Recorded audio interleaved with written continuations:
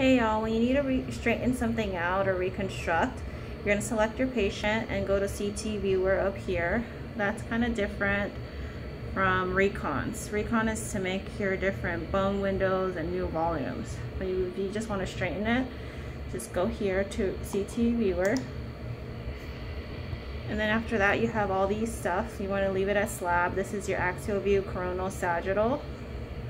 And then you're going to come down. There's going to be a button right there. Click it, and then you can batch a new one right here. So you'll click batch. And after that, these are little tools that you have. This means swivel. So you have to always click each one and then move your cursor to the side to work on it. So this means swivel. This means like you can scroll through it, just scrolling through the image, like back and forth. This, like you can grab the image and move it around. But this is zooming in and out, big and small. But the swivel, the trick is, so when you're in swivel right here, it's like an atom looking thing. That'll move the thing to different ways. If you just want to move it like left and right, make sure you go to the edge of the screen, anywhere on the edge until it looks like a full circle. Then you move it.